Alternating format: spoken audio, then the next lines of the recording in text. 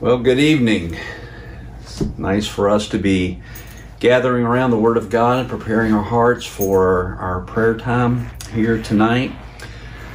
I do want to make mention that we had been working for at least a Wednesday or so on the book of Galatians, and as you're probably aware, the coronavirus has interrupted that and changed the direction of our devotionals on Wednesday, perhaps for an indefinite time period. So we'll just see what the Lord has for us in the upcoming days. Well, I'm giving just a few announcements. You can be taking your Bibles and turning to Psalm 46. That's where we're going to be concentrating our efforts for the next several weeks. I don't know if you missed our gathering around the Lord's table last Lord's Day, but it was the first day of the week and the first Lord's Day of the month, and that's normally when we have our Lord's table gathering and celebration of that ordinance. And I know I thought about it, and I know I did miss it, and you probably did too. And again, as I mentioned before, really looking forward to that day that we can gather around that table, gather together as the people of God, and Lord willing, that'll be sooner than we think, though it will be longer than we desire, I am sure, with that. Also, I think most of us are aware, maybe you're not, that we're in the midst of a week that's commonly called the Passion Week of our Lord. Last Lord's Day was the Roman Catholic celebration that is called Palm Sunday. That's the day in which Jesus rode into Jerusalem on the fold of a donkey and entered in. They cried, Hosanna. Today, Wednesday of this year, is the Jewish celebration that we call, I bet you already know this, we call it the Passover. And that is the celebration of the deliverance of the nation out of Egypt by the Lord. And the death angel goes through and kills all the firstborn there in the land of Egypt. And this upcoming first day of the week, the Lord's Day, ahead of us is the Roman Catholic celebration that we normally call Easter. And usually that's a big time for churches, and here we are, as it were, in separate locations, exiled, quarantined, away from meeting. And so my plans are for this upcoming Lord's Day is to take our passage in 1 Peter chapter 2, verses 21 through 25, and we're actually going to spend all day in that passage. In the morning, I hope to use that as a backdrop to provide some context and understanding. Try to make that alive for us so that in the afternoon we'll be able to make that application to our relationships in the area of submission. So you can be praying for that, looking forward to that. Also today in our church, we have a birthday boy today. And I'm not going to mention his name, but I think we all know who it is. And I just want to say happy birthday to you. And hopefully you're not celebrating it the whole week like normally happens there in that home. So be sure to pray for him on his today, his birthday, if you haven't already. And also a little encouragement, our president has made mention that in the next 7 to 10 days, we're probably going to see some additional surges in the infection, the coronavirus, and hopefully not many, but deaths over these days. They are saying, and this is the good news, that the modeling is assuming that we're right now at the peak. In fact, New York thinks they're right now at the peak. And they're assuming and predicting that it's going to flatten out and hopefully start in a downward direction. And I want to encourage all of us to really pray for that. I think it would be a mistake on the part of anyone, but especially Christian people, to assume that this is going to happen because this is what always happens and this is just a natural thing that occurs. I think that would be a mistake for us to do that. And so tonight as we pray, let's make sure that we pray that it goes even better, that the Lord would show mercy to our nation with that. And along with that, I do think that we need to pray for our membership. We have those in our membership that are perhaps a little bit more exposed to this virus than others. I can think of my wife who works in the medical field there with home care and in and out of homes and these types of things. We have another person that works as an aide in home care, and they have exposure, potential exposure to this type of thing. We need to pray for their safety and protection. We don't need to assume that, but really petition the Lord. And then we have another lady in our church who cleans, and so she's out, in offices and places and doing that type of thing. And then, of course, in any congregation, our congregation also, we have a good portion of elderly people. And of course, if they are exposed, they're ones that at least our health officials are saying that are really have the potential for really getting sick with it, and of course potentially dying. And so let's pray for those, and not only in our congregation and in your congregations, but also for all those who are on the front line with this. And in my viewpoint, the Lord's been very merciful with this whole situation, even up to this point. And so let's give him gratitude, thankfulness, and also pray for these on the front line. All right, let's take our Bibles, and if you haven't already turned there to Psalm 46. I'm going to read the whole Psalm, but I'm only going to look at a portion of verse 1 tonight for our devotional in preparation for our prayer time there in our homes. Psalm 46. God is our refuge and strength, a very present help in trouble. Therefore we will not fear, though the earth should change, and though the mountains slip into the heart of the sea, though its waters roar and foam, and though the mountains quake at its swelling pride. There is a river whose streams make glad the city of God, the holy dwelling places of the Most High. God is in the midst of her. She will not be moved. God will help her when morning dawns. The nations made an uproar. The kingdoms tottered. He raised his voice. The earth melted. The Lord of hosts is with us. The God of Jacob is our stronghold. Come, behold the works of the Lord, who has wrought desolations in the earth.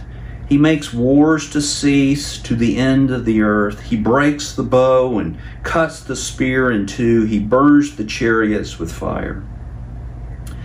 Cease striving and know that I am God. I will be exalted among the nations. I will be exalted in the earth. The Lord of hosts is with us. The God of Jacob is our stronghold. What a blessing this psalm is. It speaks of God being our refuge. And what I love about this is that in verse 1, we have God is our refuge and strength, a very present help in time of trouble. And then if you look down in verse 7, you have the Lord of hosts is with us. And then in verse 11, you have the next refrain, the Lord of hosts is what? Is with us. And when I read that, the Lord of hosts is with us, I immediately thought of Emmanuel. What does Emmanuel mean? God with us. And so here we have the Lord here being with his people in the midst of the Lord's desolations that he does sometimes in the earth. And so I think we all understand this, that the Lord is the one who sent this plague of virus to the nations of the earth. He's the one that has found out our God of health, and he has disturbed those gods and brought us to the place of calling us back to him, calling us to seek him for his face. Definitely calling us to repentance, right? For our sins and our transgressions, calling us to draw near to him in prayer and to his word, calling us to humble ourselves in the presence of the Lord. Why should we do that? Because he gives grace to the humble. And so all of these and many more, God is doing a great work on the earth, a devastating work, but he's also using this for the conformity into Christ for his people and for his church. And so there is, in the midst of sorrow, great joy, because we do recognize the work and the hand of the Lord in these types of things. Well, what do we do? Well, we'll notice here in verse 1, what I want to look at here tonight, this little bitty phrase, God is our refuge. Now, the word refuge here refers to a protective shelter. It's not only a place to hide, okay, and to kind of sequester yourself into. It's not only a place to hide, but also a place of security. It's also a place of safety. In fact, the book of Proverbs speaks of that those who fear the Lord will find his refuge. So a person who fears the Lord, which is the beginning of wisdom, which is the beginning of knowledge, what do they find in times of crises? What do they find in times of affliction? What do they find in times of trouble? Well, they draw near to the Lord and they find him a refuge. Proverbs chapter 14 and verse 26. Jeremiah speaks of the Lord as a refuge when he says that those who flee to the Lord in the day of disaster will find from him no terror, no fear. And so here we have this sequestering ourselves into himself. Isaiah speaks that the Lord's refuge provides, I love this imagery here, shade from the heat of the sun. So you just think here in a few months here in Virginia, we're going to have the humidity and the heat and everything dries out, and you go out in that heat and you go out in that sun, and sometimes you'll say this, you'll say, the heat is just so oppressive. Well, the Lord is our refuge, and in the oppression of the heat of trial and affliction or even persecution, the Lord's refuge provides shade from the heat of the sun. And Isaiah also says not only that, but the Lord's refuge is our warmth and dryness, I love this, from the storm and the rain. Okay, so you just think, here you are, you're outside, you get caught in the storm, what happens? All that rain comes down, you go back to the house, and you're just soaked through bone and bone. But the Lord is a refuge that in the midst of the rain of affliction or the rain of trouble or the rain of anguish or the rain of worry, if we would go to him and flee to him as our refuge, we would find warmth and dryness so that the storm and the rain don't soak us, as it were. And then finally, Isaiah speaks of the Lord being our protective shelter in that he is our shield. He is our shield of defense. He's the one that protects our life. Only thing that can get through that shield into our life are those things that he permits for our good and for his glory. And you think about Job, right? When Satan said to him, hey, you know what? Anybody would serve you because you put a hedge about him. Okay? Every believer has that hedge.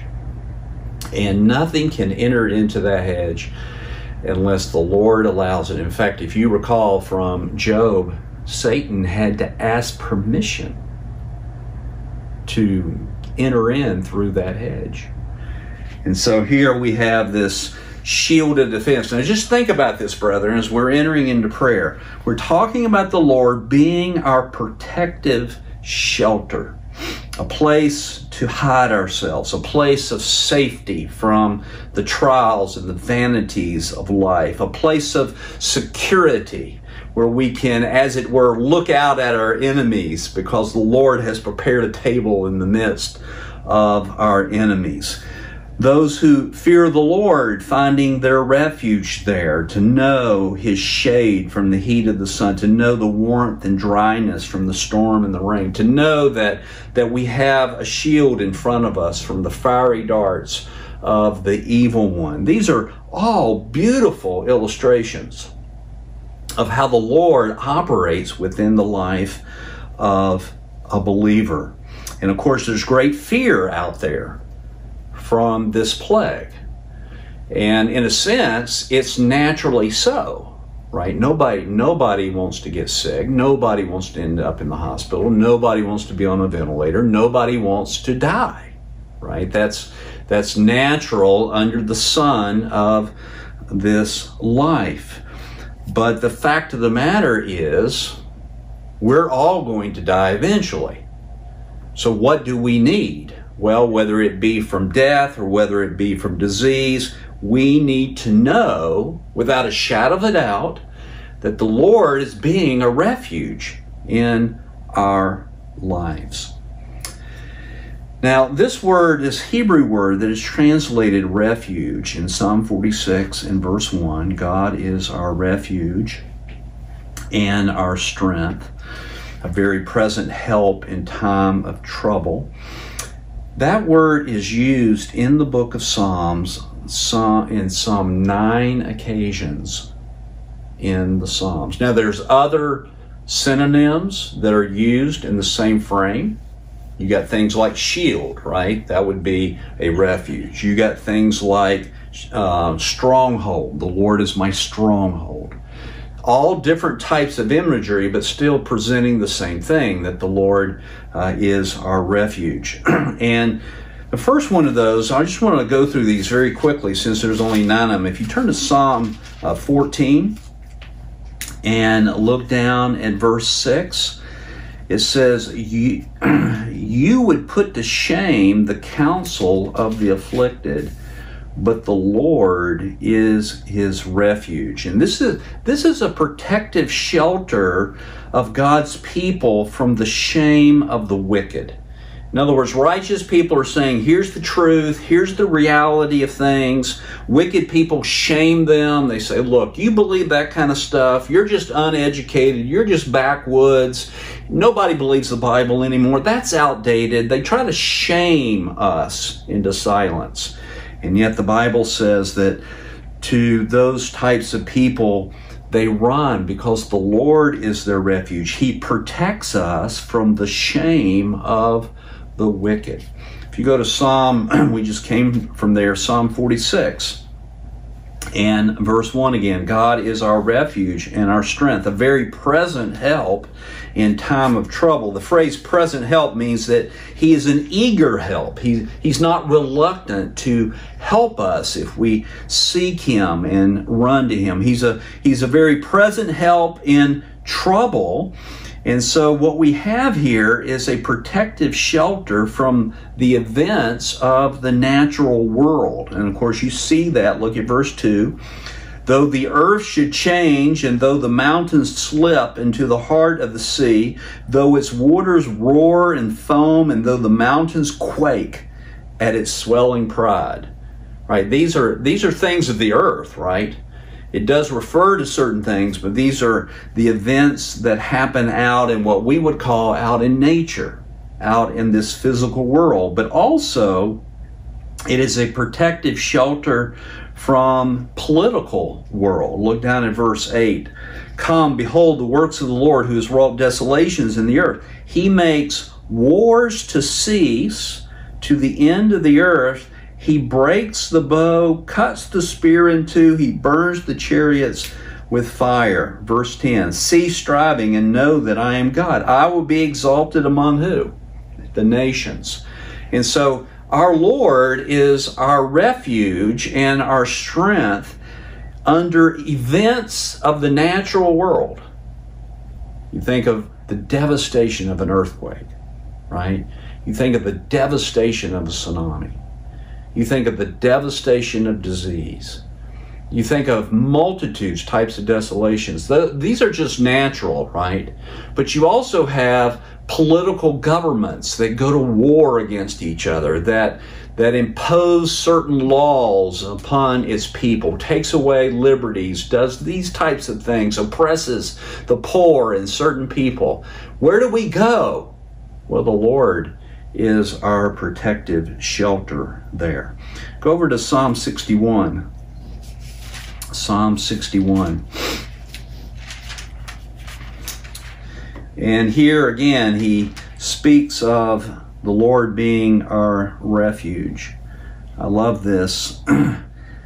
It says, hear my cry, O God, give heed to my prayer. From the end of the earth I call to you, and my heart is faint. Lead me to the rock that is higher than I, for you have been a refuge for me, a tower of strength against the enemy. And so here we have this protective shelter. Look down at verse 4. Let me dwell in your tent forever. Let me take refuge in the shelter of your what? Of your wings. And so here's this protective shelter that rests under the wings. Well, what wings? Well, the wings of the cherubim, the wings of the ark of God. And folks, what happens when we rest on that shelter? And you remember, under the wings of the seraphim was the mercy seat. When we rest in that shelter, then the result of that is we don't faint. You'll see that in verse 2. From the end of the earth I call to you, and my heart is what? My heart is faint. And when we find him as our refuge, then he becomes our refuge and our strength. The next Psalm, Psalm 62, go down to verse 7. On God my salvation and my glory rest, the rock of my strength. My refuge is in God. Trust in him at all times, O people. Pour out your heart before him. God is a what for us? He's a refuge. And so we've had this protective shelter that protects us from the shame of the wicked, from the events of the natural world, from the political world, from the nations, which causes us to rest under the wings of the ark of God so that my faintness is renewed in his strength. And here we have a protective shelter that comes to his people as they trust in him, and not just trust in him, but pours out our heart before him. You know, there's a lot of people who would say to me, I'm making the Lord my refuge. When in reality, when you listen to them talk, the Lord is not their refuge at all. They're going to other things for their refuge. And one of the ways that we know that we're running to other things is because we will not pray. Brethren, people who truly trust, people who truly seek the Lord's refuge, knows what it means to pour out their heart before him. And that's what we're going to do tonight, right? We're going to go to the Lord and present our petitions to him. Psalm 71 and verse 7. It says, I have become a marvel to many, for you are my strong refuge. And the interesting thing here, is probably speaking of the Messiah, is that this protective shelter begins, now look at verse 6 of Psalm 71, from my what? From my birth. And it extends, look down at verse 9, do not cast me off in the time of my what? My old age. So this protective shelter, this Lord being my refuge, extends from the moment of my birth all the way to the failing strength of my old age. Aren't you glad? Aren't you glad that the Lord doesn't remove his refuge from you just because you're frail and weak and aged? No, all the way from the womb of youth, all the way up to the last days on this earth of our failing bodies, he is our refuge. He is my strong refuge, so my mouth is filled with your praise. Look at Psalm 73 and verse 28. It says, "But as for me, the nearness of God is my good. I have made the Lord God my refuge, that I may tell of all your works." The Lord is our protective shelter because in doing that, he wants us to behold his goodness. And in beholding his goodness, he desires for us to speak of his goodness to other people. Kind of reminds me of that psalm that says, "I would have fainted unless I believed to see the goodness of the Lord in the land of the what? Of the living." And so here is this refuge. And of course, a lot of preachers are speaking on Psalm 91. And in Psalm 91, we have two instances of this. Verse 2, "I will say to the Lord, my refuge and my fortress, my God, in whom I trust." Verse 9, "For you have made the Lord my refuge, even the Most High, your dwelling place." And so here is this protective shelter that is unto people who dwell and trust the Lord for his help. Okay, I would say trust in the Lord, period, but I think knowing that we are trusting and petitioning him for his help really brings out the point here. In Psalm 94 and verse 22, "But the Lord has been my strength and my God, the rock of my refuge." I love this because when the fears and the cares and the anxieties come in our life, God is our refuge. He is our protective shelter that provides stability for my feet. Have you ever had a circumstance come into your life and it shake you? I mean, really, down in your spirit, there was trembling and quaking. What do you do at that point? Well, you turn to the Lord. You lift up a cry for prayer. And I don't know, I've experienced this, where I felt this trembling and this shaking in my very soul and cried out for help. And it's like somebody just slid a rock right there under my feet. And even though I was still kind of wobbly, okay, I knew that under my feet was that rock of stability. The Lord was there. And then lastly, Psalm 142, as we go further into the books of Psalms, Psalm 142 and verse 6, "Give heed to my cry, for I am brought very low." Verse 5. "I cried out to you, O Lord. I said, you are my refuge, my portion in the land of the living."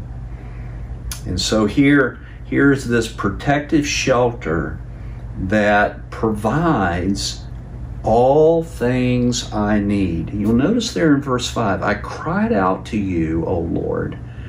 You are my refuge. You are my protective shelter, my portion, my material help. You are what I am looking to in the land of the living." And brethren, man looks to all different types of things when he's in a crisis. The Bible speaks of people taking comfort in lies. Can you believe that? That people would actually take comfort in somebody saying a lie to you. I ran marathons for a while back before my knees decided that they were going to take on the land of the aged. And I'm running a marathon and I'm there at mile 20, mile 21, mile 22. I feel terrible. I look terrible. I'm acting terrible. And you know what everybody says to me? You're looking great. You know what the weird thing about that was? That encouraged me. But it was a lie. I was not looking great. And I was struggling all the way. People take comfort in lies, in deceit. People take comfort in money. People take comfort and security in themselves or in their education.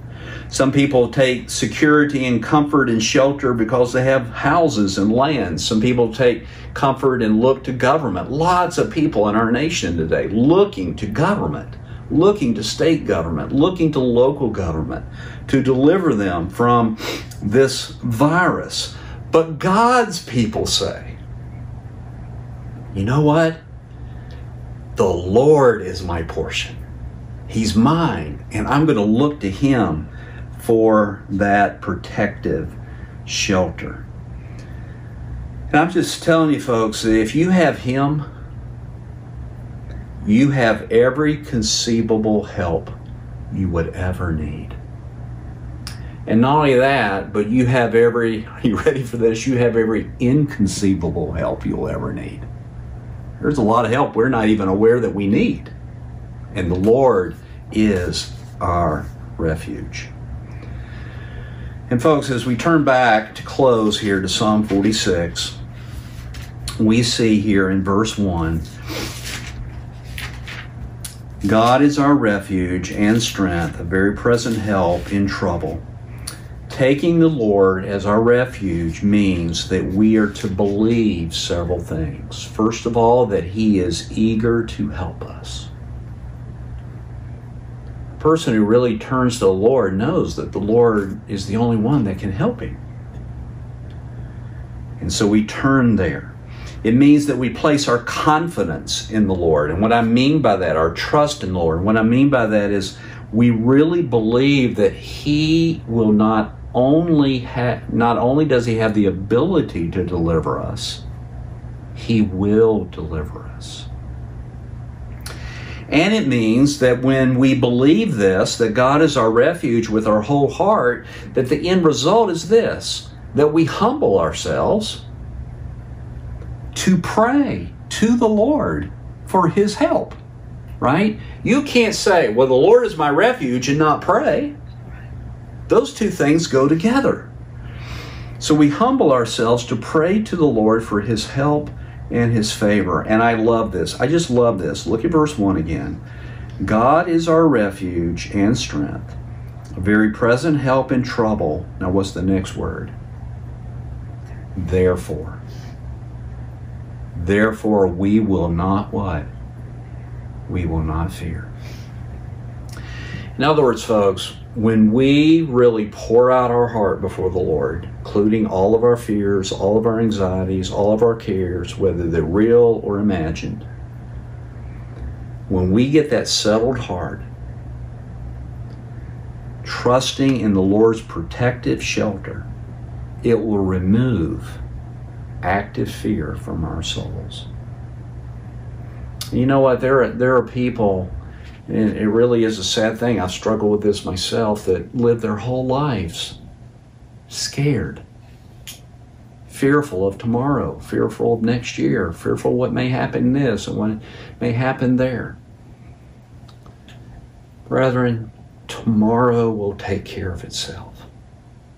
But today, God is our refuge, and it will remove our fears. I can't help but think of this and think of the book of Hebrews. Hebrews says in Hebrews chapter 4, it says, therefore let us draw near with confidence to the throne of grace, so that we may receive mercy and find grace to help, what? In time of need. And folks, that encouragement isn't just that God is our present protective shelter. Hebrews says another reason to go to God as our refuge is because He is our high priest. That He has entered into the heavens as our priest. That Christ can sympathize with our weaknesses. And one of our weaknesses is we fear. He can sympathize with that. So, brethren, tonight, let us draw near to the only one who is our protective shelter. Whether it be the material world, whether it be anxieties, whether it be praying for someone else, praying for yourself, whatever those needs are, and you've got a whole prayer sheet full of needs and needs that we don't even have there. Let us draw near so that we can find what we really, really need.